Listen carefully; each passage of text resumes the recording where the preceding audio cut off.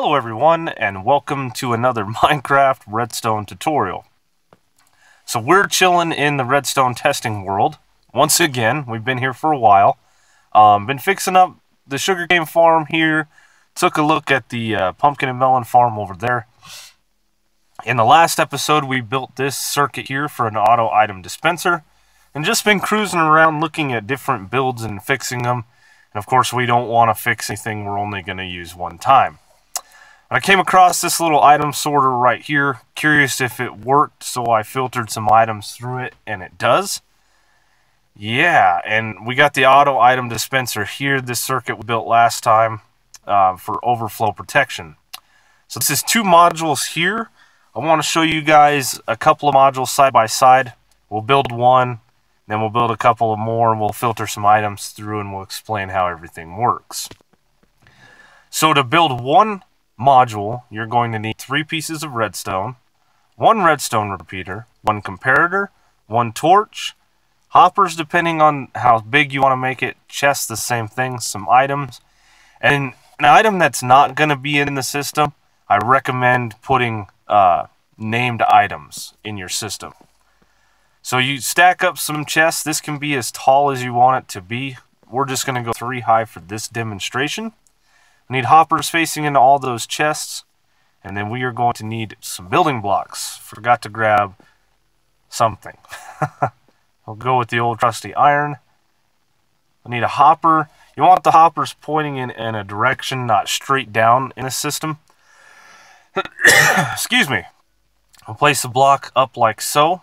And this hopper here is going to be pointing into where the comparator is going to go. And this hopper here is our filter hopper. So we want a comparator facing out like so. We will build this out 2 more blocks. That's where 2 pieces of redstone dust will go. We'll come underneath here, place a block down here, 1 to the left, 1 on the bottom, 1 on the right, and delete the middle block like so. And that is it. We place 1 more redstone dust here, a repeater here, and then a torch right here. And that is the module built. So now we need to add the items into this hopper here.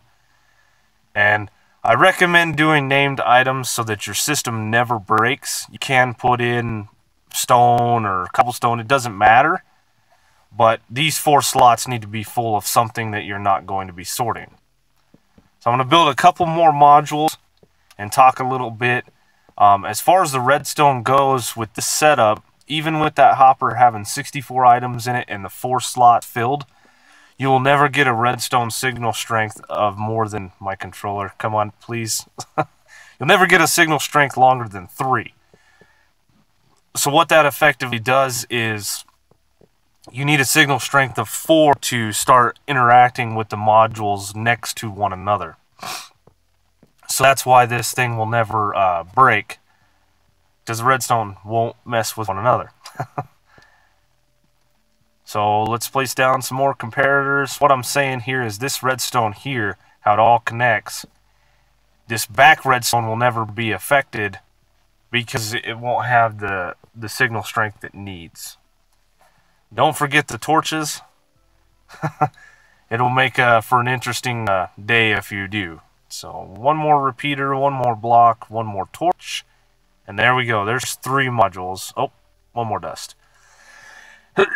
So now we'll place the rest of our filters in here.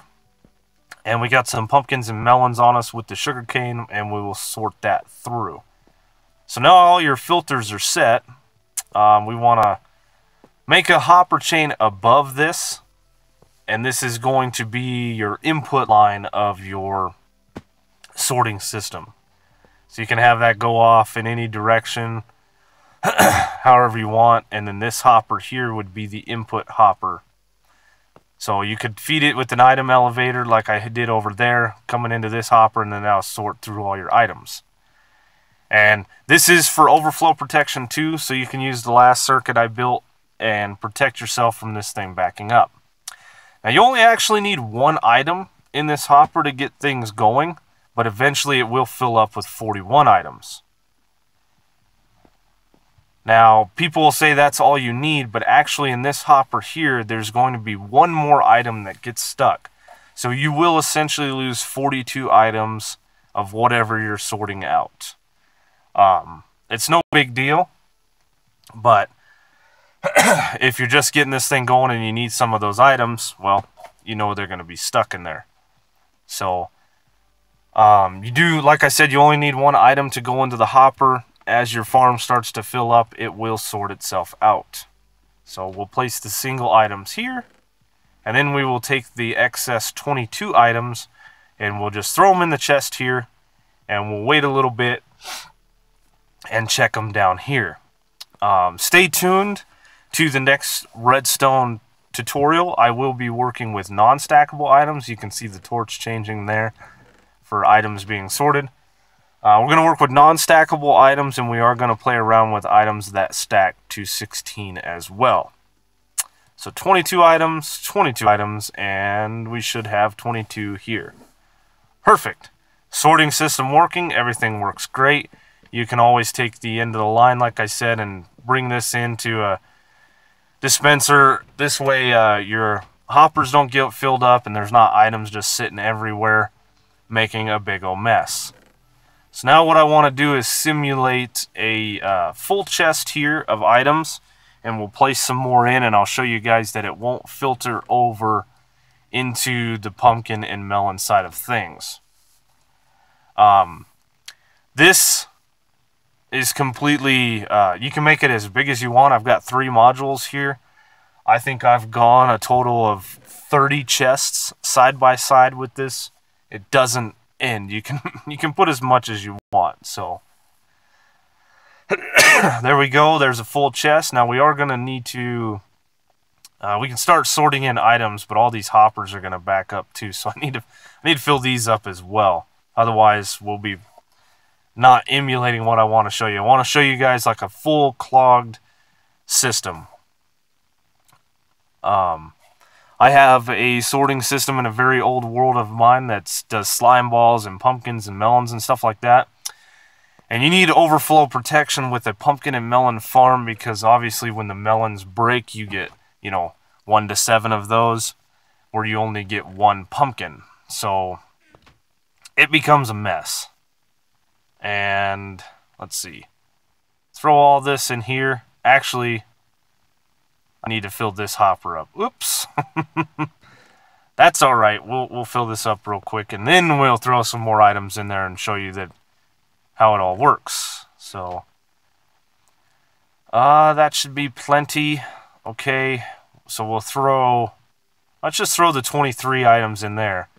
And if we're looking around, all these are full. There's nothing going in here with the pumpkins. No torches are lit. That one is unlit because it's completely full here. But with 64 items and the 4 filters, it only emits a redstone signal strength of 3. What is going on here? Oh, I needed 23 items was exactly what I needed to fill up the 41 items that were in the chest. So we'll throw 16 more in. And those 16 should end up here. There we go. There we go. So it does work, but you will need to destroy those items or it will clog the system up. And you can no longer sort in, pumpkins and stuff like that. So you can put cobblestone in there. I just recommend naming the items. It's not very hard. It makes things easy. And the minute you start pulling out items to use them, this will start unfilling and everything will be all good. There it is. Just a simple little item sorter. You can always connect it to this system here with some water and all that and make it a little more server friendly. But anyway, that's going to do it for me, guys, on this episode. I hope you enjoyed. Hope this helps you guys out in your bases. Like, comment, subscribe, and we will see you on the next one.